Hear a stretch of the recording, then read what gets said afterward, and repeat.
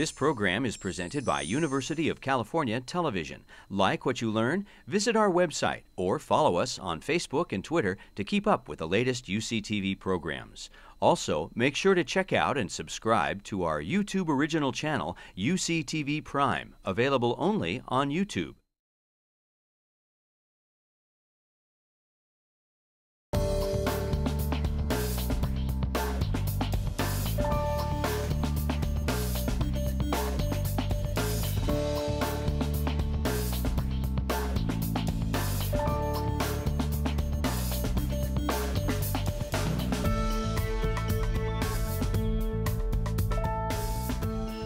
So what I'm going to do today is really start with something that I think is fairly basic and something that will be hopefully become more self-evident with really a few definitions.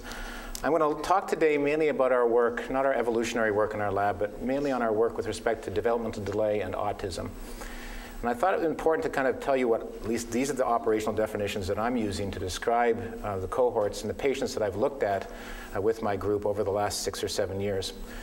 So developmental delay is considered, as all of us would appreciate, a very umbrella term, which essentially means that kids aren't meeting milestones in a whole number of different areas. But probably the most noticeable within a clinical realm is that of really intellectual disability and with respect to kind of milestones with respect to speech and others. This also falls under the category or includes things like epilepsy, autism, cerebral palsy, and other disabilities. There's also autism spectrum disorder, which is a fairly general term, or distinct from autism and being more broad in its definition, but actually a little bit of a smaller umbrella, and includes really defects in really usually 3 domains: that of social interaction, communication, and also repetitive behavior and intellectual disability. And I thought it important just to show you a slide here. This is not really an epidemiological one, but it shows you what clinicians in one diagnostic lab have reported on patients coming in for diagnostic testing. And so you see that there's no such thing as anything that's completely independent from one another. A lot of these kids that came in, there's about 8,350. This is what a clinician reported in the brief case history that was given associated with each one of these. But the important point here is that there's significant overlap between all of these different diseases. So epileptic patients often suffer from intellectual disability. Intellectual disability patients are significantly enriched in cases of autism, and so on. And I think this is an important thing because this is real-time data from clinicians seeing patients and how they interpret the patients that they see. This is by no means a comprehensive phenotypic assessment of any of these children that have been used in studies of developmental delay. So when I refer to developmental delay in my talk, I'll be referring to this very broad spectrum of phenotypes. And I would add to that craniofacial as well as congenital heart defects. When I refer to the work that we've done on autism, specifically autism spectrum disorder, I'll be referring to the very specific ADIR, ADOS criteria that are used to define autism. And I'll distinguish them from really the large scale study that we've done from really the targeted sequencing-based studies that we've done on the latter. So I'm going to talk about the genetics of developmental delay and autism. I will not be talking about environmental influences. My background is in genetics, and this is the way I think about the disease. And a couple important points to get across initially. So the first is when we think about the genetics, geneticists, human geneticists for a long time have thought about really what we call simplex versus multiplex families. So simplex families simply refer to families where there's no history of autism in at least the recorded history of that family. So this would be an example of the mother and father unaffected with one child, in this case a male, affected with autism. Multiplex families refer to individuals where there's typically 2 or more affected. This is always a little bit complicated by the definition of what people are using to describe autism developmental delay. There may be comorbidities that are segregated in the family as well.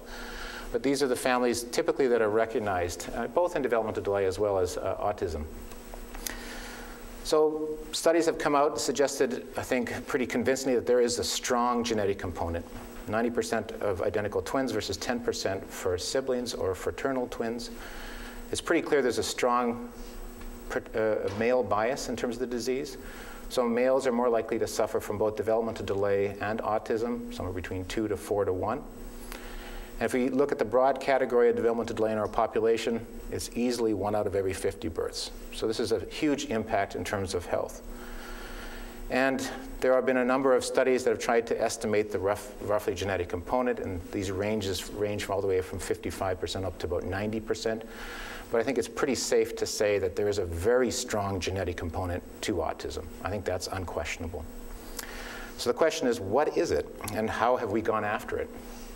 So as a community, kind of the old ways, that would be 10 years ago, in terms of studying the genetic basis of autism, was to study it in the context of families.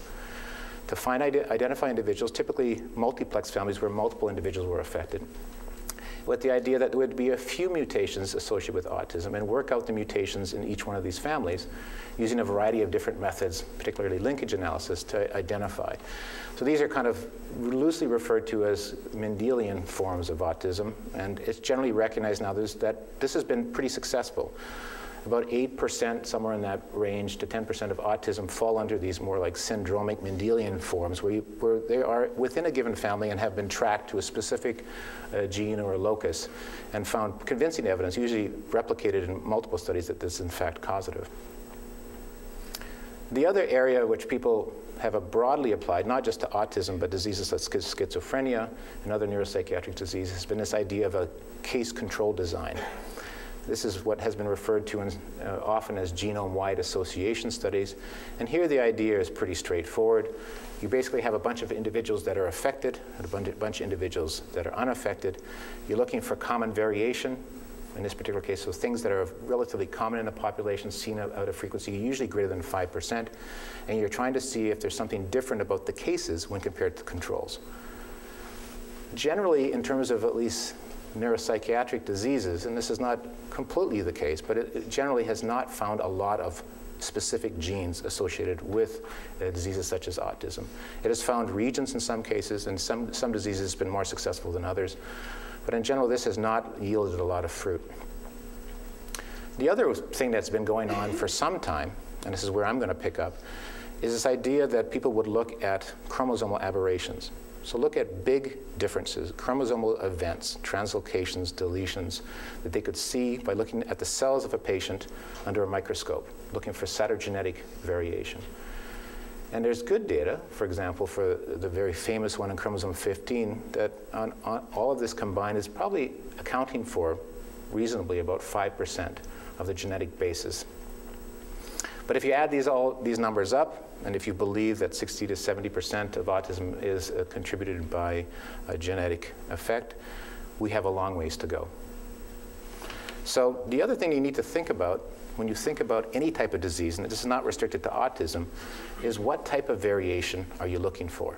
So it not only matters in terms of the model of disease, whether it's familial or not familial, but what also matters, what type of mutation. And again, no matter what organism you study, whether it's a fly or C. elegans or a human, there is a wide spectrum of genetic variation, ranging from the very abundant single base pair changes in your genetic code that are different, all the way up to these large chromosomal rearrangement events that we can see under a microscope. And most of the emphasis, I would argue, in terms of human genetics, specifically in terms of genome-wide studies, has been focused, I would say, largely on trying to find single base pair changes and perhaps small insertion deletion variation events. What I'm going to talk to you today about is really large-scale variation, things that involve 10 kb, and most of the events I'll show you that I believe are pathogenic are going to involve hundreds of kilobases of sequence. The important point is that this type of variation could not be readily visualized cytogenetically, unless you have specific probes for it, but also can't be seen easily by sequence unless you actually have complete sequence. So this kind of falls in the middle zone of what people have been looking at historically with respect to these diseases. All right, so what is copy number variation? So copy number variation belongs to a general type of genetic variation, which we call structural variation, in which you have dosage imbalances in the DNA. So if anybody has looked at cancer genomes and knows a little bit about cancer genomes, copy number variation was long appreciated in the field of cancer genetics before human geneticists got a hold of it in terms of germline disease. But what we're talking about generally, or at least in the simplest form, are losses of pieces of DNA or gains of pieces of DNA. We call those deletions or duplications. And I will use the words C and V to refer to this type of variation, so including both deletions and duplications. So what is the approach? Well, when we came into this field, we actually initially started with the genome sequence itself. And the idea was to look at the genome and actually predict regions of instability based on the architecture of the genome. And I'll show you how we did this in a second. But the basic underlying hypothesis in our work was that intellectual disability and autism spectrum disorder may be created or caused by new mutations that are very young. That is to say, either they're not in the parents or in fact may have emerged in maybe the last generation or two. Big gains or losses of DNA that have occurred fairly recently that are found in children with developmental delay and autism, but not in normal individuals. So it's a fairly simple model. And when we decided to select what types of diseases we would go after, instead of focusing initially on a neuropsychiatric disease, what we thought we would do was screen as broadly as possible children with developmental delay who had gone through the testing in clinic of looking for example, rearrangements cytogenetically, so they're karyotypically normal, they were negative by Fragile X, they didn't have Down syndrome, for example, which turned out back in 2006 was about 80% of all kids that came, or more than 80% of all kids that came into the clinic for essentially genetic testing. And we were working on the idea that we would identify many different regions of the genome that were actually going to be contributing to disease. But any one of these regions would contribute a small proportion of the total contribution to disease. So individually rare, but collectively common. So this map, this very busy map, is how we decided to strategize and how to go forward on it. So what I'm showing you here is a view of your genome, showing you each of your chromosomes, and what we determined from the sequencing of the human genome. So these blue lines represent pieces of DNA that are virtually identical, that exist at 2 or more locations in your genome, and that are very large. So everything that you can practically see here for a given chromosome, at least 20,000 base pairs of sequence that is represented somewhere else in the genome with near perfect identity. So you can see here as an example, what this little blue joining line represents is a piece of DNA that exists here and is quite large. So a couple things I want you to get from this picture of your genome. The first thing that you should get right away is a distribution of those blue lines, which are those highly identical duplication, are highly non-random. You can see that certain chromosomes are just bombarded with these duplications. So here's an example, chromosome 7. Here's another example, chromosome 17. Well, other chromosomes are essentially almost devoid, chromosome 14 and 21, very few of these high identical duplications. And so the way to think about these duplications is think about segments of the genome that have actually duplicated somewhere in the past, millions of years ago, but not so far in the past, we can now still see that they're highly identical and related to one another. And so what you're looking at here is then a map of all those signal duplications. And we knew from really studies that had been done really almost 75 years ago that when you have duplicated sequences that are perfectly identical, what they can do is they can actually trick the recombination machinery during meiosis such that a recombination event occurs where it shouldn't occur. So if you remember your kind of basic biology, your chromosomes from your mom and your dad when you're going to produce sperm or egg actually have to align, and meiosis occurs. And as part of that process, there has to be a recombination event where it actually swaps out 2 of the chromosomes, one from your mom and one of your dad, breaks and reanneals, and creates kind of a chimeric. And the way recombination works is it actually looks for sequence homology. So the way it knows to find your mom and your dad's chromosome and align them properly during meiosis is based on sequence identity. But there's a trouble. When you actually have duplicated sequences that are virtually identical, your alignment machinery doesn't know to distinguish allele or things that are between the chromosomes versus things that are within, and actually can misalign. And so back in 2002, we predicted 130 regions of the genome that were going to be unstable because of the historical evolution of duplicated sequences that were bracketing regions that were unique, that were loaded with genes. And we predicted those regions would be hotspots. And we had good evidence that this was not a bad model because diseases like VCF, DeGeorge syndrome, Prader-Willi had already been documented. And in all of these cases, the recurrence was mediated by the architecture of the genome, which was high identity duplications. And all of those were neurodevelopmental neurologic defects. So we discovered another 130 potential regions, and we set out to actually test them in patients with disease for which no genetic diagnosis had been made. So this is just another simple way to show that. Here are your two of your 4 chromosomes misaligning during meiosis. So a recombination event is occurring where it shouldn't. So it's occurring between these duplicated sequences. Now you're creating gametes after 2 rounds of meiosis that either have additional copies of that duplicated sequence, or if you follow it through, have actually lost a copy of the duplicated sequence. But the important point here is that if your duplications are interspersed, that is to say they're separated from one another by unique sequence, everything that lives between these duplicated sequences gets taken along for the ride. And so now if you just follow this through, in addition to having an additional duplicated sequence, you also have acquired additional copies of genes A, B, and C. And in this particular case, you created a gamete that's lost genes A, B, and C.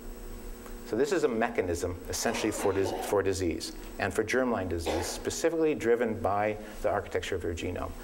So all those 130 regions that we predicted back in 2002 had exactly this architecture, had at least 50 kilobases of a unique sequence, flanked by duplications, and therefore prone to gain and loss because of the genomic architecture. So once we identified those regions, we had to identify cohorts, and this is what we've ultimately screened over 6 years. So we didn't screen all this in 1 year, just pointing out.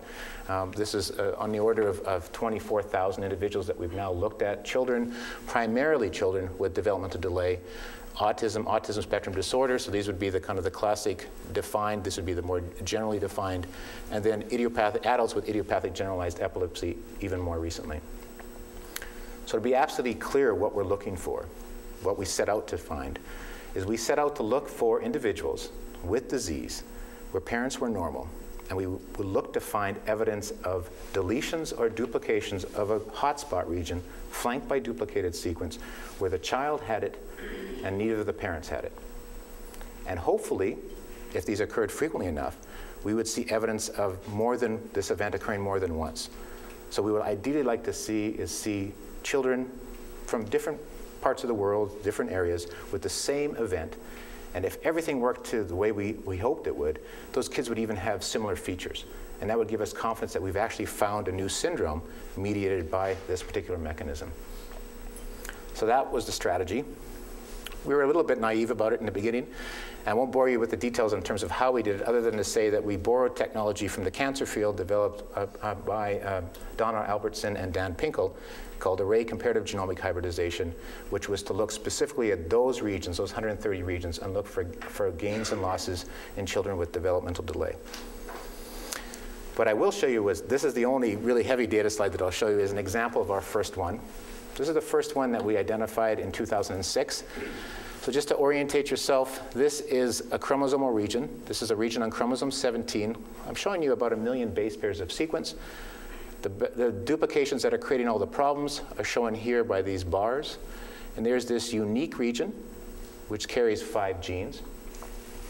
And when we did this analysis, the very first 200 patients that we screened where there was no genetic cause, idiopathic mental retardation, turned out that we identified a 500 kilobase deletion corresponding precisely between these 2 duplications, which contain these 5 genes. Here are the 4 patients that we analyzed. And this little red-gray here indicates the detection of that deletion. So everything from here almost to this point over here was deleted to 1 copy in these patients, as opposed to the normal 2. And when we tested the parents of each one of these, the parents did not show any evidence of this deletion of this critical region. So we looked at over 2,000 controls when we did this study. So these are typically developed individuals. And no one carried this particular deletion that was typically developing. Since then, we've actually analyzed close to 20,000 controls, and we've never observed this deletion in the normal population once. So when we felt pretty excited about this, we wrote this up, submitted it to Nature Genetics, and we found that there were 2 other papers from 2 other groups from different parts of the world that had come to the same conclusion with different approaches on the exact same region. And so we decided to join forces. One of those rarities in life where you get to publish all at the same time. We published back-to-back papers with Charles Shaw Smith and Bert de Vries from the UK and Nijmegen. So there's a couple of interesting points about this. In all cases that have been looked at to date, there's no evidence that this is inherited. So this is almost always, at least as far as we know, a de novo mutation. 500 kilobases of sequence that get deleted during meiosis because of the duplication architecture that's mediating it. With one or two exceptions, almost all the cases are of European descent. So, and I can explain to you later if you're interested why that is. It turns out to be a form of sporadic mutation that's almost specific to individuals of European ancestry. I'll show you one exception to this. All the events, as I mentioned, were sporadic and the features were syndromic. So these are what the children look like. These are 4 children from different parts of the world. You'll notice the protruding tongue in most cases, the bulbous nose. You see the kind of the pronounced philtrum in these kids. They've been reported pretty much in every clinical report where there's some description of the behavior. These kids are happy. They're happier than their unaffected siblings. They have a very positive disposition. And in fact, I think there's over about 100 cases that have been reported worldwide in the literature over this specific region. So this is a really nice example. And for us, the clearest evidence that this was in fact causative was going back to a clinician, a dysmorphologist, and asking her to refer to us any patients that looked like these 12 photos that we had. And she pulled out 10 individuals, sent the DNAs to us, and 4 of those 10, in fact, carried that microdeletion, suggesting that this is clearly as good as you get in terms of kind of human genetic sporadic mutation, as having a clinician go back. So this was a nice, clean example of a deletion recurrently deleted, explaining about somewhere between 0.3 to 0.4% of developmental delay in kids of European descent. This wasn't the only locus we identified. So we identified essentially 6 new regions by screening on the order of about 1,000 to 2,000 children. This is another region. This one is actually incredibly rare, but it's in fact one of these syndromic forms once again. This is a different region of chromosome, this time chromosome 15, and it's a larger deletion of about 3 megabases, but once again has the same features. Duplications at the edge, which I'm not showing you here, and children that have very characteristic features.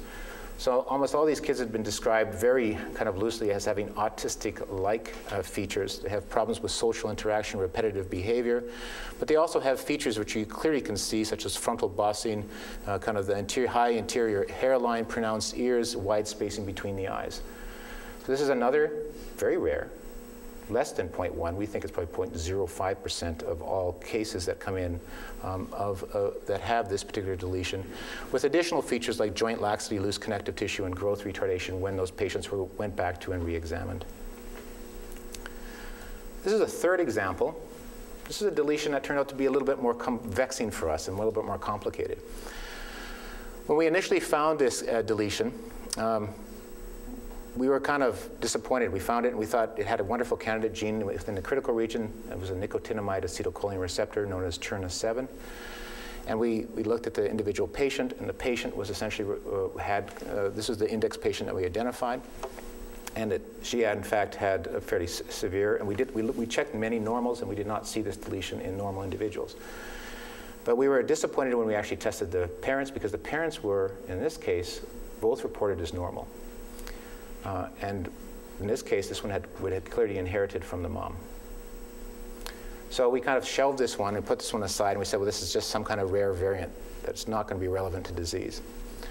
So meanwhile, we screened another 2,000 individuals, and we found 2 sporadic cases. These are these 2 young girls shown here to the right. There's almost no, at least that we couldn't see, or dysmorphologists couldn't see any kind of clear features that were common among them. All 3 individuals suffered very severe seizures in addition to having a developmental delay.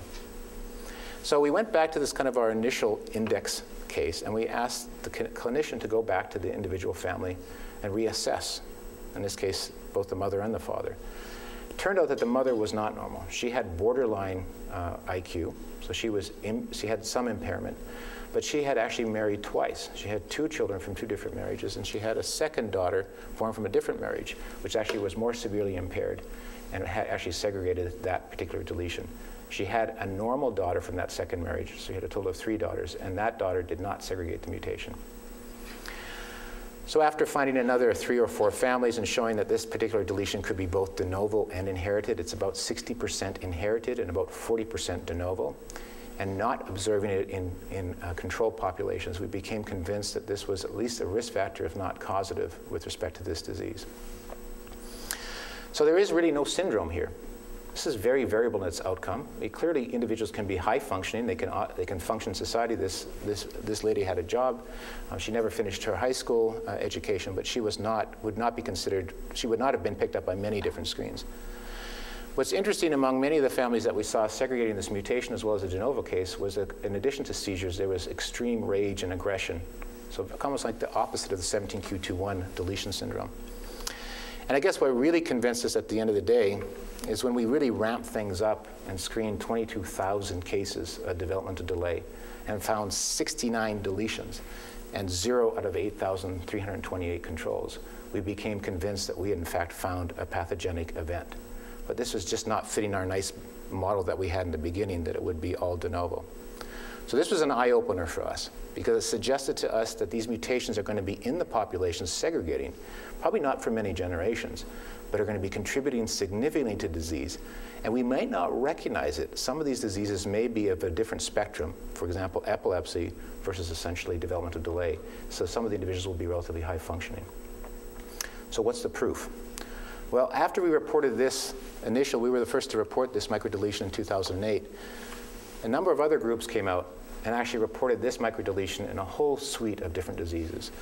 So 2 big studies of ungodly proportion, something like 40,000 cases of schizophrenia between the International Schizophrenia Consortium and also a group out of Iceland, reported 0.2% of cases carry this microdeletion, while none of their controls. And this is probably one of the most significant risk factors, other than maybe VCF, for schizophrenia. Later, it was reported as segregating in families with autism by David Miller, and then followed, I think, by another report by Tony Monaco. And then finally, in work that we did with a group out of Germany, we tested patients with idiopathic generalized epilepsy. So now this is, in fact, adults with idiopathic generalized epilepsy. Found essentially 12 cases out of 1,200 Northern Europeans that gained this deletion. So that's 1% of idiopathic generalized epilepsy, and 0 out of 2,399 ethnically matched controls. So think about this for a minute. Even though that this is individually rare in each one of these diseases, the impact of this deletion alone is huge with respect to the health burden in society, affecting schizophrenia, epilepsy, autism, and intellectual disability.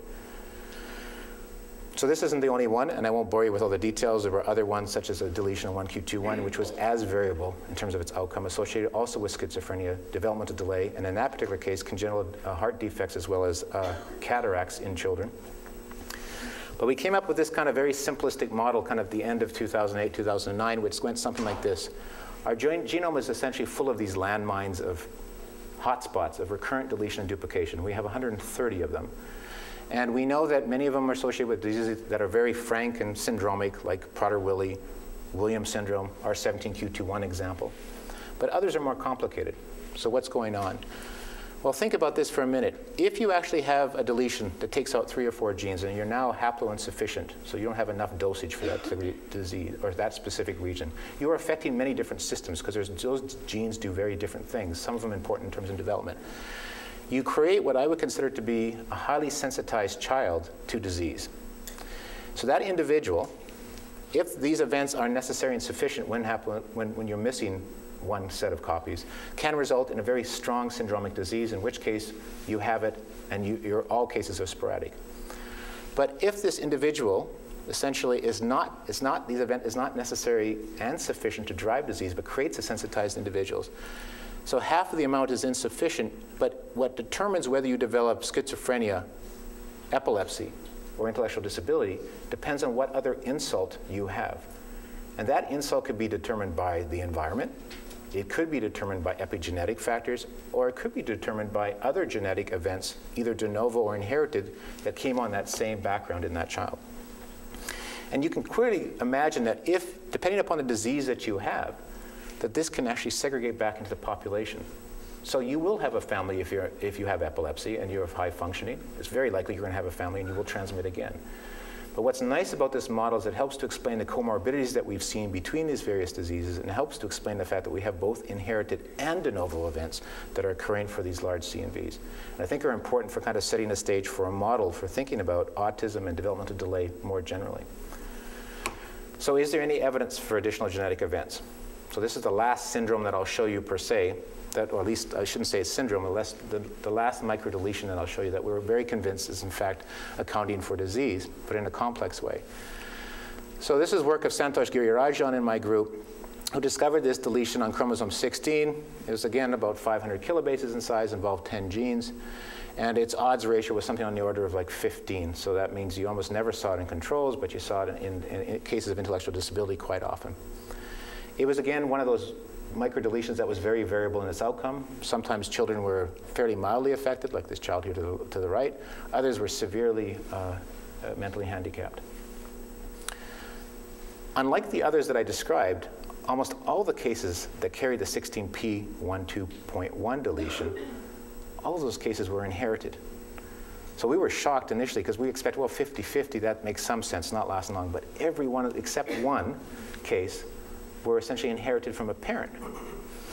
So what we did is we went back and we asked whether there was any type of neuropsychiatric evaluation on these parents, because we now knew who were the carriers and who weren't the carriers. And lucky for us, even though we've identified 20 or 25 families had it, we had about 9 families that, in fact, a neuropsychiatric evaluation had been done on both parents prior to our determination of carrier status. And what we found was that in 8 out of 9 cases of the carrier parent that carried the 16p12, there had been some significant, serious neuropsychiatric illness associated with that parent, ranging from bipolar to schizophrenia to major depression for 20 years. And in 1 out of 9 cases, we saw this with the non-carrier parent. So we thought about that and I said, well, maybe the carrier parent actually has one of these related comorbid phenotypes. But why did we ascertain these kids to be developmentally delayed? That's clearly a different phenotype. So the other piece of information which we thought was really informative, when we looked at the entire genome for large copy number variation, what we found was that in 25% of the cases that we had ascertained, there was another either deletion or duplication at a different chromosomal region. So you might ask, well, how unlikely is that to happen? Well, in this population, we would expect to see what we call 2 hits of CNVs, about 0.4%. And even if we condition on the presence of the first CNV, this was highly significant. So in other words, too many double hits in kids with developmental delay with the 16p12.1 deletion. And that would be completely consistent with this idea that 1 hit may be sufficient to result in a milder phenotype, i.e. a neuropsychiatric condition, but 2 hits was required to ascertain a child with developmental delay. But this we used to propose, I think, what we called a 2-hit, and then we got chastised for it, so we now refer to it as the second site model. So 2 different loci in heterozygous, found in different chromosomal regions. So the model goes something like this. You have 1 parent, and let's say this could be a simplex family, so no family history, but this parent maybe has some kind of neuropsychiatric condition. 1 event is transmitting in that family. This individual, this mother, transmits to the son, but another mutation occurs in that son, so 2 mutations, 1 maybe new mutation and 1 inherited mutation, compound to result in a child with a severe outcome, in this case developmental delay. Is there any other evidence for this? Well, we did what was kind of not an obvious experiment. It was the idea that my student and I had. We sat down and we said, well, if this is a general model, maybe what we should do is go back to all those cases where people thought there's going to be an inherited component. So go back to those families where there's a family history of autism. So here's an example of that pedigree. And let's look at, so we screened 747 families with autism, which were considered to be multiplex by that definition. And then look in this generation, comparing the affected individual to the unaffected individual, and ask a very simple question. Is there a difference in the number of de novo CNVs in the affected individual with respect to the unaffected individual? And if you think about that, that's kind of a backwards experiment, right? Because geneticists have already determined that this is an inherited predisposition to autism. And what we're looking for is sporadic mutations to be different between affected and unaffected kids from an inherited family with autism. And what we found when we did this, and we want to repeat this, we haven't replicated this in another cohort, so I'm just presenting this data of our observation, is we found out that the affected individuals from these 747 families had more de novo mutations than the unaffected sibling by 4-fold. So there were way more de novo CNVs in the affected child than the unaffected child. And in fact, the unaffected child had a lower rate of CNVs, de novo mutations, than what we saw in the general population, almost as if they would have been affected with autism, but they didn't have another mutation by chance that came in there. So this actually observation has really influenced, and the earlier observation from Santosh Girirajan has really influenced the way we think about modeling the genetics of autism and more broadly neuropsychiatric disease. All right, so again, this would be consistent, although not a proof, I want to emphasize, of a 1+1, two mutations coming together to lead to autism. So in summary, we targeted regions flanked by segmental duplications. We termed them genomic hotspots. We identified 6 new recurrent microdeletions. Some were syndromic, like the 17q21. Some were essentially variable in terms of their outcome. But I'm pretty confident on the ones that I'm listing here, at least, that these are pathogenic. So you can determine whether you believe they're causative or not, but they're clearly, the odds ratios are very high for these particular ones. We have this distinction between syndromic CNVs versus variable expressive. Then we have this observation of, for at least the ones that are really inherited, having too many double hits, at least for the 16p12, in individuals with intellectual disability. So this is great, but here's some basic problems with CNV work. CNV work, essentially up to at least what we've done up to date, typically involves finding very big events. These events typically involve hundreds of kilobases, many different genes, not just one gene. So we don't know which are the genes. And remember, when I did this screen, I didn't do it genome-wide initially. I did it initially focusing on hotspot regions. So what goes on in the rest of the genome we know is important. But the problem with the rest of the genome, because it doesn't have this architecture of recurrence, there's no mechanism to mediate a recurrent deletion or duplication, most of the CNVs that you would see in a clinic that are large are going to be one-offs. You see them once, but you don't see them again in 2,000 patients, because they occur so infrequently. But they're collectively quite common. So how can we solve these problems? So basically, how do we get to the genes, and how do we prove the rest of these CNVs as being pathogenic that are not in hotspot regions? So 2 different solutions. One is just essentially employ a genome-wide analysis, but in steroids. Start looking at tens of thousands of cases and tens of thousands of controls. So you will eventually begin to see events, even in non-hotspot regions, that are recurrent. And the second is, well, if you want to get at the genes, why don't you look for smaller events? So if there really is one gene in that region of 5 to 10 genes, you should find a disruptive mutation if you actually sequence all the genes in that region. And I'll share with you some data from both of these. So for the first side, we did this collaboration with Signature Genomics, which looked at a total of 15,767 children with developmental delay that were referred to their lab based on diagnostic criteria, sometimes very loosely described as developmental delay. In about 48% or half the cases, there was more detailed information, such as whether there's epilepsy, autism spectrum, cardiovascular defect, or so on with these children. We compared them to 8,328 adults that have been used in other studies. So don't think of this as really a match control. Think of it as like a population average that we're comparing it against. These are individuals that weren't ascertained for mental health, but we usually were picked up in terms of genome-wide association studies for studies of lipid, concentration, blood pressure, asthma. Generally, diseases that we do not think, and we have good evidence, are not large CNV events. And let's compare the landscape of large and rare CNVs for basically events greater than 200 kilobases, with the idea that we have way more power because we can detect in these controls much smaller events than we can do in these diagnostic arrays. And the important point here is that we reanalyze all the data ourselves. So we didn't trust any clinical lab, even though Signature does a great job. We wanted to do it all from first principles in terms of signal intensity data, including the SNP microarray data. We wanted to do all our own calls. And so this is what we published in the mid-summer last year, essentially a comparison of overall CNV burden. So what you're looking at in this chart is 2 lines, one for cases with developmental delay, or largely intellectual disability, in red, and then our control line indicated here in black. And what's indicated here on this axis is the proportion of either patients or controls that had a CNV of a given size or greater, okay? So if you use this magical mark that some clinical labs or diagnostic labs use of 500 kilobases of being potentially pathogenic, what you'll see is essentially 25% of children that come into the diagnostic referral lab will actually have a CNV 500 kilobases or greater, compared to about 8% of the general population. So this leads to a potential observation that about 14% of developmental delay may be explained by large C and V events, just based on that differential. It's different for different types of diseases, or at least different referrals. I shouldn't say diseases, because this is not detailed phenotype information. This is fairly loose.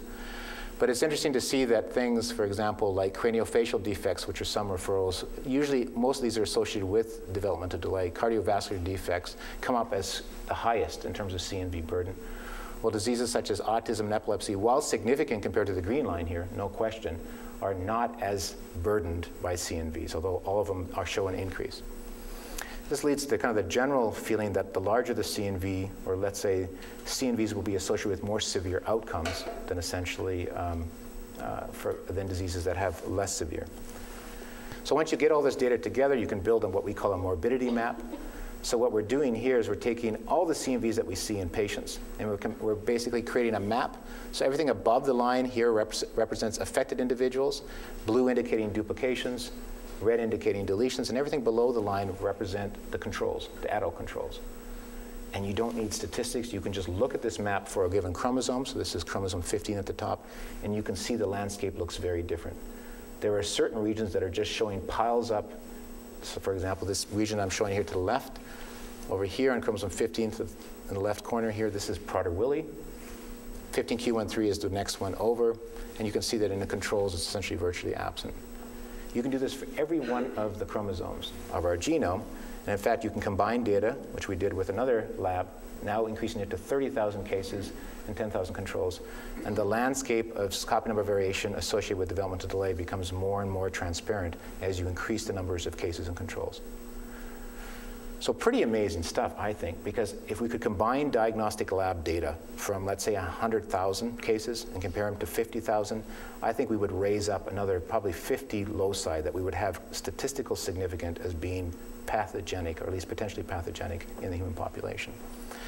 And what's really cool about these regions, so there's 59 C and V regions, there's 14 new regions that we identify that reach statistical significance, and underlying these regions, these 59 plus 14, are a total of 940 of the 20,000 human genes. It doesn't prove that any one of those individual genes is actually causative, but it says some subset of that 940 is important to actually consider. And then finally, what we've done, which I think is, to me, one of the most exciting things, is we've gone back to this two-hit model more generally. Because remember, we showed it for 16p12.1. We showed that there was an excess of doubletons, or 2 CNVs or more. And so with this kind of data, with this many cases indicated here in this case column, these are the number of cases from 20,000 children that were referred with various deletions, including DeGeorge, Williams, 17q21. What we decided to do was essentially break them into 2 categories. Those that were variable in terms of their outcomes, so they could sometimes manifest as epilepsy, schizophrenia, developmental delay. These are shown here in gray. And I'm only showing you a subset of the 60 because this becomes kind of totally unreadable if I showed you all of them. And then I show you on the top ones that are pretty much considered to be syndromic, maybe with the exception of DeGeorge, which is VCF, which is also variable. And what I'm plotting here are really 2 different numbers. From all the cases that we have, in this column here, so in the case of Smith-McGinnis, 100% of these 25 were de novo, that is to say they weren't inherited. Well, here's at the very bottom is our 16p12 deletion, where essentially only 4% of the cases that we've identified were essentially de novo, versus the proportion of second hits. So how many of these patients actually carried another large CNV greater than 500 kilobase in addition to the primary event somewhere else in the genome, either deletion or duplication? And that's shown here by the second hit. So you see this 0% to 21.9%. And so once again, here are the controls, conditioned and unconditioned. You can see there's a big difference with the things becoming significant right around the 16p11.2 deletion, where we start to see an excess of doubletons, or two CMVs or greater in these. But what's striking to me is when you look at this, it's almost in an inverse relationship. As the proportion of de novo events goes down and things become more inherited, there's an increase in the proportion of 2 hits. So what about the genes? Can we get at the genes? So at the end of the day, we get all these candidates that come up from the CNV analysis, and what's great about the CNV work is that it actually produces a prior, kind of a roadmap for potential candidate genes. So depending on how we do this method, is either 940 or 1300, somewhere in that range. And in some cases, we get lucky, and we're able to essentially refine the breakpoints. So this is that 17q21 deletion syndrome that I showed you before, showing you here the deletion, the duplications that are flanking the region, and the deletion that goes and takes out these roughly 9 genes. But what we were lucky to find is when we screened enough cases, 20,000 individuals, and we found 31 cases with that deletion, we found 2 patients that had atypical deletions. That is to say, the breakpoints weren't mediated by the segmental duplications themselves. So they got smaller and smaller. And then the question is, do they have the phenotype? Do they look like the 17q21 kids? And the answer is yes. So here's an example where we didn't nail the gene yet, but we got damn close. We got down to 3 genes, either the Kaya1267, Cytoin, or LRCC37. And we have a child, this is the child shown here at the very bottom, with this deletion map indicated here, who actually has all the features. The cup-shaped ears, the bulbous nose, the pronounced philtrum, skeletal defects of the hand, just like we saw in the European cases. And she has the atypical deletions. So there's great value to combining the data to actually narrow down critical regions. But after a while, we kind of gave up that we're actually going to find, because the resolution of these diagnostic arrays is just too limited. How about we just sequence all the genes? And so many of you know that this technology, which seemed unfathomable probably, 3 years ago, is now becoming commonplace, where we can go into a genome and we can sequence for about $1,000 all the protein coding sequence. So of the 20,000 genes, 190-some thousand exons, we can get information on about 90% of them with high accuracy. And this has been due to some advancements in the technology, which I won't go into, but have just really transformed the field. And so while CNVs have been great to give us that 35,000-foot view, if we really want to get the specific genes, and we really believe there's going to be a few genes responsible for the vast majority of cases with developmental delay and autism, at least at an individual level, what we got to be able to do is resequence the genes. When we take all of these mutations, and I have to tell you my perspective on this, I'm not a believer, I'm slowly converting, but I'm not a believer in protein-protein interaction pathways, or I haven't been historically. My postdocs are showing me the light. Sometimes old dogs have to learn new tricks. If you take all of these mutations and you look at the proteins that they produce, and you ask the question, do they interact as part of a common pathway? What we were able to find is that essentially 39% of the disruptive mutations are part of one highly interconnected pathway. So this is the pathway that we see, and these are the genes that are involved. With the type of mutation that we saw, whether it's a missense mutation, and remember, these have to be severe missense. They have to be in sites that are highly conserved for evolutionary time. Deletions of amino acids, frame shifts, splice variants that disrupt the splice of predicted splicing of the gene, or nonsense mutations. What we find is a highly interconnected pathway of potential protein-protein interaction. So every line there that joins is evidence of a direct, there's evidence in the literature of a direct protein-to-protein interaction between a gene, one protein, and another protein. So is this significant? So we simulated this, and we can show by simulation that this network has way more connectivity. Every gene or every protein in this network is essentially related to every other protein by about 2.5 connections. It's highly interconnected, and much more than you'd expect based on chance. And so simulation means you just go back and you resample the whole collection of protein-protein interactions and say, do you ever observe this? We ran this simulation 10,000 times, never observed it once. Maybe. I'm still not a believer. Well, what if we seeded this pathway, and there's methods to do this, work that has actually been developed right at University of Washington. What if we seeded this, the known, or at least what's thought to be high probability candidate genes for autism against this network? So you can actually seed networks with genes that aren't in the network and ask, are you likely to be enriched for autism genes versus not? This network is significantly enriched for autism genes from the Betancourt list that we actually selected, that were actually about 100 genes. Again, it's interesting, but again, I'm not a believer. The part that made me believe was this last part. And we had data from 50 unaffected siblings. So that means we had exome sequence data, so the protein coding sequence, and we asked the question, when we look at the new mutations that are validated, does this network come up from the unaffected SIBs? And the answer is no. We do not see this network coming up. And we now pushed it to 100 unaffected siblings, and we do not. So I'm not sure how to be, I wouldn't bet the ranch on this yet. But to me, this is really exciting, because if you really believe that understanding networks is going to be important to developing therapies, this is an important first step. And the beauty of essentially exome sequencing is it gives you the specificity that you can't get from CNVs. Because in the CNV land, we would have had 940 genes, of which most of them would have nothing to do with the etiology. So if you take anything from this talk away, I want you to keep in mind that large copy number changes in your DNA are occurring all the time as you generate sperm and egg. They occur quite frequently, and hotspots are occurring at orders of magnitude more frequently than any other area of the genome. We know that, or we estimate, and others have estimated, that about 6 to 8% of cases of autism are probably associated with these large, very rare, about half of these are highly recurrent.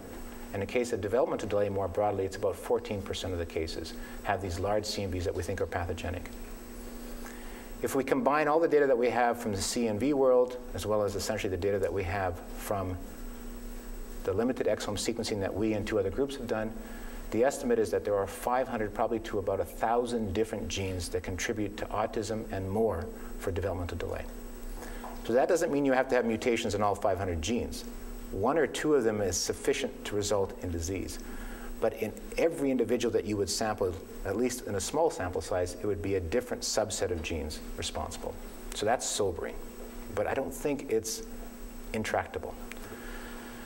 Keep in mind that the same genetic event, at least as measured by CNVs, can manifest very differently. So keep in mind the 15q11 or 15q1 3.3 microdeletion, which is 1% of idiopathic generalized epilepsy, 0.3% of developmental delay, probably about 0.2% of autism, and 0.2% of schizophrenia. Both inherited and new mutations are important, but the key take-home for me is it's the type of mutation that matters. And geneticists should have realized this. Disruptive gene-killing mutations that take out an entire copy of a gene, or alter the dosage significantly, or create a stop codon, are probably of the most important in terms of neuropsychiatric and diseases such as developmental delay. And finally, sequencing of these genes, I think, is providing a specific candidates, but kind of the upshot is that we need to do many, many more exomes before we'll start to see recurrence. But we're starting to see recurrence already, which is a really good sign. That means we're starting to see the same genes hit more than once. So autism, all of us know, is an umbrella disease. Developmental delay is even a bigger umbrella, right? But I see all of these as kind of a spectrum of diseases. So epilepsy, schizophrenia, there's a component to the etiology of all those diseases that is shared. And I think I'm becoming a believer in the Danny Weinberg kind of model, Weinberger, the idea of essentially a neurodevelopmental hypothesis for these. And just like cancer, there are hundreds of different ways to actually get genetically autism. Large copy number variation explains a significant fraction, about 10%.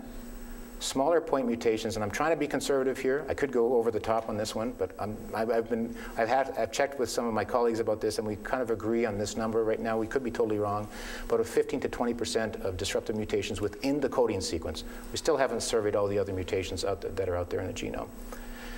And I think all the data is pointing to us that essentially the brain, and maybe this is not a big revelation, the brain, and particularly during development, is highly sensitive to dosage imbalances. So where have we come? Well, in 2007, a small portion of the pie of autism, I think, could be explained genetically, largely by large chromosomal events that were seen under a scope, such as the chromosome 15, large duplication, and then single gene syndromes, and not put into that category Fragile X, Rett syndrome, and their contributions to autism. We are at the precipice right now, and there's a big question mark over the exome because I don't want to put this in firm writing. I'm pretty confident in saying 10% by large CNVs. We haven't begun to even survey the small CNVs, which I think will contribute easily another 10%. And I haven't put that up there, but I think the preliminary data suggests to us that it's not unreasonable to think that 15 to 20% of autism is caused by disruptive, either de novo or very young mutations in individuals. That isn't bad progress, I think, for 5 years. And I think we're going to have, at least for the genetics, the heritable component of autism, I think it's not unreasonable to assume that we will have 60% of it within the next couple of years. And the real power of this isn't from just a discovery, but it's for the molecular convergence that may come from essentially the pathways. So if there are 500 genes, that sounds insurmountable. But if those converge on 10 pathways, those are 10 pathways that can be targets for therapy. But I don't want to leave you with the impression that therapy is around the corner. I think that's the biggest mistake that geneticists make. I think the most important thing that I've seen from the work we've done in the CNVs is that when we select from that great umbrella of developmental delay, and we can pinpoint the 0.3% that can carry the 15q13.3, or the 0.4% that have the 17q2131, what we immediately do, which I think most researchers don't appreciate, and maybe even some clinicians don't appreciate it, is that we actually create networks of families. When the 17q21 families get together, and they've had their first get-togethers over the last 2 years, for them it has been an illumination. Because when they told them that their child had developmental delay, how often I've heard mothers say this, my Johnny was never like those other kids. But when they get together with a family, with 12 families, with 25 families that have the exact same lesion, there are solutions, very practical solutions that mothers that have worked with these kids for 20 years can impart to new mothers with those diseases. And to me, that's priceless, because we have the ability to really affect people's lives in very dramatic ways. So yes, the therapies down the road are important. Be able to distinguish a Fragile X from a RET from a 17q21 is valuable, because we'll know which smart therapy should work. But I think there's a much more practical value right up front, which is the connections between the families. So I'll leave you with this last slide. This is our working, simplified model of autism. Many genes need to be expressed at many different times and places during development. Brain development is in particular, probably at very specific stages during development, sensitive to gene expression differences. Many different genes and pathways, when compromised, probably in combination in some cases, and sometimes by solo, either by a copy number variant or a point mutation, can result in a child with autism. So this is the model that we're going forward on. And I think as we go into genomes and we comprehensively understand the copy number variation, and we comprehensively understand the point mutations and the inheritance of those mutations and their frequency in the general population, we're going to get better and better at diagnosis, pathogenicity, and really targets for therapies down the road. And I'll leave you with essentially the most important slide. These are the folks that did all the work. I'm the mouthpiece these days. Particularly want to acknowledge Brad Koh, Santosh Girirajan, and Brian O'Rourke. Brad and Santosh, with some help from now a young assistant professor, Greg Cooper, did most of the CMV morbidity map. Andy Sharp and Heather Mefford were the ones that discovered some of the hotspot regions associated with disease. Brian O'Rourke did the exome sequencing. We couldn't do this without our great collaborators at University of Washington. Jay Shinduri, for example, developed some of the exome sequencing technologies in his own lab. And then we've had great clinical colleagues, remarkably, many of them from Europe. For some reason, the folks over there have been very open, and even though they've been our former competitors, we've worked together for at least 10 years with many of these groups. And then also Lisa Schaefer at Signature Genomics. That was a great collaboration to really kind of expand the numbers. And then last but not least, really the patients and their families. We couldn't do this without families being willing to be reconsented to come back in for further study.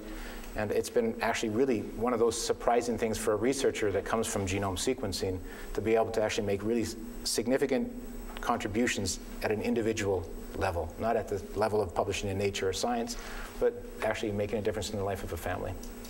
All right, thanks.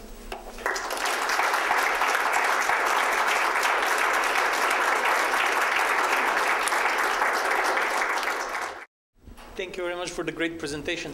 So you showed 6 to 8% burden of copy number variants account for autism, but from clinical perspective, many of those look like contiguous gene syndromes. Mm-hmm. My question is the occurrence of copy number variant changes in idiopathic autism same or higher? These are children that have autism but no associated anomalies.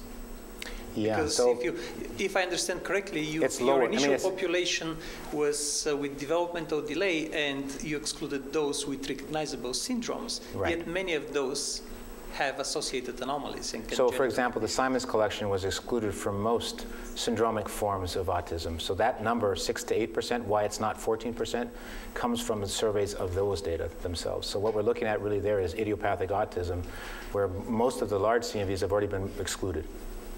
So I think that number is still an underestimate, because remember, most of the surveys, including the ones that were recently published in Neuron, only went down to about 100 kilobases, 150 kilobases in size. And my feeling is as we get to these, these ones where we could call them higher functioning autists or children with autism, you will find CNVs, I'm convinced of it, but they're going to be much smaller. They'll be gene disruptive, but there will be things that you wouldn't have picked up on a clinical array.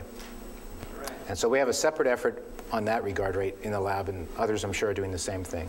So you ask why. I mean, why does this mechanism exist? This is also a hypermutation, kind of a hypermutational mechanism. And if you believe or you accept Darwinian evolution, these are creating variations on which natural selection will act, and some of those will be beneficial. If we extend the story, you know that we showed and others showed that your segmental duplications and copy number variations are highly enriched in places where the genome evolves, where chromosomes rearrange themselves. And we propose and others that some of those rearrangements would be adaptive, okay? And so what we talk about here is always the negative side, the disease side. And we're very interested, as you know, in the adaptive side as well. So the slide, what triggered this thought is the slide on IQ, okay? And I wonder, here's the Nobel Prize experiment, right? I don't know. But if you took, if you looked at the reverse, if you really looked at a took a stratified population by IQ, many of which have behavioral and developmental disorders at the high end, since these are really the seeds of our own evolution, many of the mutations are deleterious, many may be adaptive. If you stratified by IQ, would you see CNVs segregating, or at least identified at the high IQ? So we've done this experiment, and it's not the best way we did. I can tell you what we did. So it took forever to get this through IRB. So it was a pain in the butt to get this approved. But we finally got it approved, and we looked at, it was 200 individuals from Mensa. And we looked for an increase, or some difference with respect to the general population.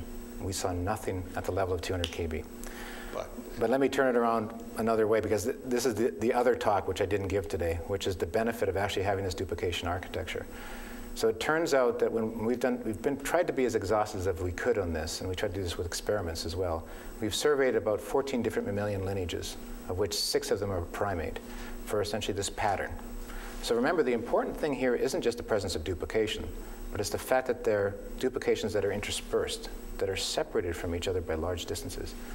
And what we found is that this is not an anomaly, but it's significantly enriched in the great ape human lineage.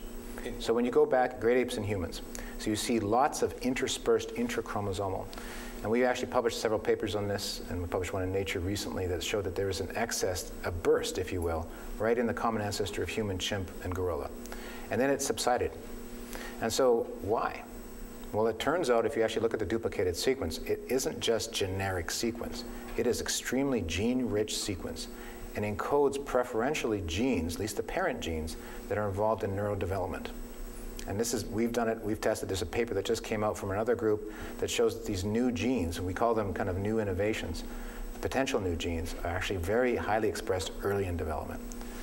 And so in data that I didn't have time to go into, we've actually been tracking with some neuroscience groups, specifically these newly minted genes, specifically ones that have evolved specifically as a result of this duplication, which creates disease. And we have some pretty strong evidence that these genes are important in terms of actually neuronal migration, as well as, in fact, setting up dendrites and spine formation in the human brain. If this is true, and again, we preface this, it's just early stages, there's a yin for the yang here. Those duplications which are causing disease in our children may also be important for specifying some of the adaptations that make us human. But that's a limb statement. I'm on a big limb and there's a big saw behind me. But yeah. Essentially, we've been thinking about this idea for at least 12 years with some of the first papers we published on this. Yeah. There's just too much evolutionary action.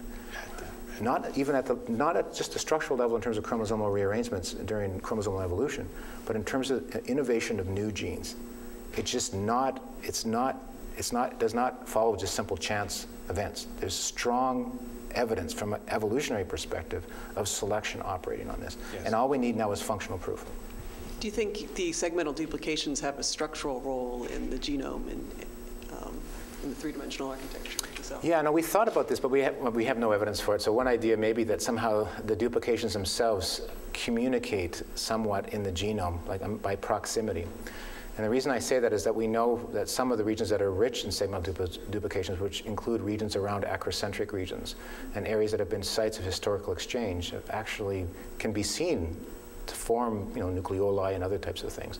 So the cause or consequences thing there is a difficult thing to imagine. The other ideas that some people have thrown around is perhaps the duplicated sequences are regulated differently. Maybe they form their own kind of chromatin. But again, we don't have any evidence for that. Someone might, but we don't at this point. I have a few questions, so I'll just throw them all out. One of them was, very early on you talked about, I think it was the 17q11 that was mostly in Northern European populations. How large were the non-European populations that you looked at, and so was that part of it? So we've done some targeted screening of about 3,000 African Americans for that particular deletion. And remember, those first 200 that we screened, we found 4 cases, and we have not seen the event. The one that I showed you here came just, the one that was atypical, that narrowed down the critical region, that one came from the large 15,000 from Signature, and was a surprise to us. In fact, both of those atypicals were African American. The reason, so I was hoping someone would ask me this, the reason that Europeans are predisposed, and this comes back to your question actually, that some of you may or may not know that this region of the genome is also a site of a common inversion polymorphism. So in about 25% of the Europeans, people of European descent, this region is, the order of the genes is flipped around. Okay, so you say, well, that's weird. Yeah, it is weird. You don't see it very often. You don't see it at that frequency. And you don't see it outside of Europe, practically. It's almost non-existent in every other population, including Asians and Polynesians and other types of things. But what's remarkable is the reason that Europeans are predisposed is that on that haplotype, which has that inversion structure, new duplications have evolved. And those duplications are now in a direct orientation, so they face like this. And in every other human population, they have duplications, but they look like this. And so you can't do unequal Croson over if your things aren't in a direct orientation. So that's kind of one of the rules. So in Europeans, we created this new architecture, which has the duplications like this, flips the region, creates duplications now in direct orientation, and now predisposes Europeans to microdeletion. So we just recently submitted a paper, which is second round, where we show that the breakpoints actually occur in those European-specific direct duplications. And coming back to the adaptation, the data from another group, Kari Stephenson, suggests that individuals, at least in Iceland, that carry the inversion tend to have higher fertility and fecundity than individuals without the inversion. And so, yeah, take what you will from that, but that would be an example of an adaptation, nothing to do with IQ, but something that was selectively beneficial for some reason in Northern European populations. But the consequence is we have children that have developmental delay because of the new architecture that has evolved. So, and my other question is on a totally different question, which is that, this is sort of my ignorance, do the sporadic de novo non-inherited mutations, or CNVs or what have you, do they arise during meiosis or at the time of conception? Well, so the thought is that most of them occur during meiosis, and we have some evidence because we can distinguish between meiotic 1 and meiotic 2 by tracking essentially the recombination events themselves, whether it's occurred on sister chromatids or homologous chromosomes. So there's ways of doing that. But there is some data that's been, I mean, there's no reason to presume that at least those cases that are meiosis 2, which wouldn't actually show any flanking exchange, that it couldn't be somatic events that are occurring very early during conception. And there's some work done by a couple groups that have shown identical twins don't necessarily have identical CNV patterns, but they're very rare. So most of the CNV patterns, and there's been some question in the last 6 months whether, what fraction shows somatic. But the answer is we don't know. So we think, based on sampling that we've done in a few individuals of multiple tissues, that the CNVs are seen in most somatic tissues. So it would suggest that if it is somatic, that it occurs early, during, after conception. And clearly, when you have the recombination of flanking markers, that's got to be, I think the only way that could be is by meiosis 1. Right. So if it's, so that would suggest that events for males and events for females would be, we'd want to look at very different well, only in a case. timing. Yeah, I guess. I mean, males. I mean, events can occur on autosomes equally likely between males and females. It depends. Well, yes. Okay. So, I mean, maybe related to this, that there's another group that's looked at this question. So the question is there a paternal-maternal bias for CNV formation? And the answer is always a little bit more complicated. For the hotspots, the answer is no. It occurs in both males and females about the same frequency. For the sporadic cases, it's not sporadic, but the ones that are not mediated by hotspots, let's say across the genome, which is about 60% of all large CNVs that are not mediated by hotspot sequences, those ones show a paternal bias, suggesting replication is playing an important role for non-recombination-based mechanisms of recurrence or a mutation. I've got a really short question. It's very naive. So a lot of this transmission work for determining whether you have a de novo or inherited, whether it's paternal or maternal, looks at somatic cells, basically blood DNA. Absolutely. Has anybody gone in to look at sperm DNA or? Yes, not our group. So Matt Hurls did some of this work early on, looking at 3 loci that were known genomic disorders and looking at sperm DNA. And the interesting thing is a paper published in Nature Genetics about 4 years ago is the rates that he estimated were very close to what the kind of the new mutation estimates were based on observation, which I always thought was a bit unusual because I expect under-ascertained samples. For example, I expect BCF to be more common, just that not all cases are observed. But his data, he looked at 3 and they were pretty close to what the predicted mutation rate would be in sperm. So he didn't look at eggs. That was an impossible experiment to do. Is there a correlation between the paternal age and the occurrence of mutation? You showed that 75% of the mutations by exome sequencing come from the spermogenesis, and now you just mentioned that these CNVs, which are not mediated by homologous recombinations, also occur more on the paternal line. Is there correlation with paternal age as in achondroplasia and some other skeletal disorders? So for the SNPs, absolutely yes. So there's a nice R-squared, I can't remember what it is, but it's pretty strong. So older dads, they would tend to have more new mutations. For CNV, it's a trend right now. The numbers aren't big enough. So you can't say it's a significant, but there is a trend. So I think old dads have a lot to explain for because they really are contributing disproportionately to new mutations, both from CNV and from point mutation. That's what I tell the students after I tell them that. But when I give this lecture, when I teach the graduate students, I always start with Down syndrome, and then I show that maternal age effect. And all the girls or women in the group are all like, oh, crap. And I said, well, men, you have your own clock. Let me show you your clock. This is sort of the 80-pound gorilla in the room. Does copy number burden predispose or make individuals more susceptible to environmental modifiers? Yeah, I think that's a reasonable hypothesis because we now know we have collections of CNVs that are clearly high odds ratios, right? So if they're not pathogenic, they're at least very strong risk factors. But we know that they're not by themselves sufficient to drive the disease, right? Because they're inherited from normal, quote-unquote, parents who may have a comorbidity. So I think another way to think about this is, 25% of the 16p12s have another large CNV. What explains the other 75%? And when we typically draw the model, we include essentially other mutations that we haven't ascertained, which I think is very likely, environmental insults, and even stochastic differences during development, which I think is probably also equally likely. When you implant, how fast you grow, whether you have competition, I think those could be reasonable things. Tracking that will be tough, but I think a good way to do it is actually to ascertain the most variable CNVs, because those are like the sensitized background, and then to see what other mitigating features have gone on in their family history, their exposures, what have you. The UC Davis Mind Institute was created in 1998 with a promise to find cures for neurodevelopmental disorders. Every day, our physicians and researchers come closer to fulfilling that promise. Their groundbreaking research on autism, Fragile X syndrome, chromosome 22q11.2 deletion syndrome, ADHD, and other brain disorders are helping children achieve their fullest potential. Please visit our website to find out more about current studies, upcoming events, and how you can help make a difference.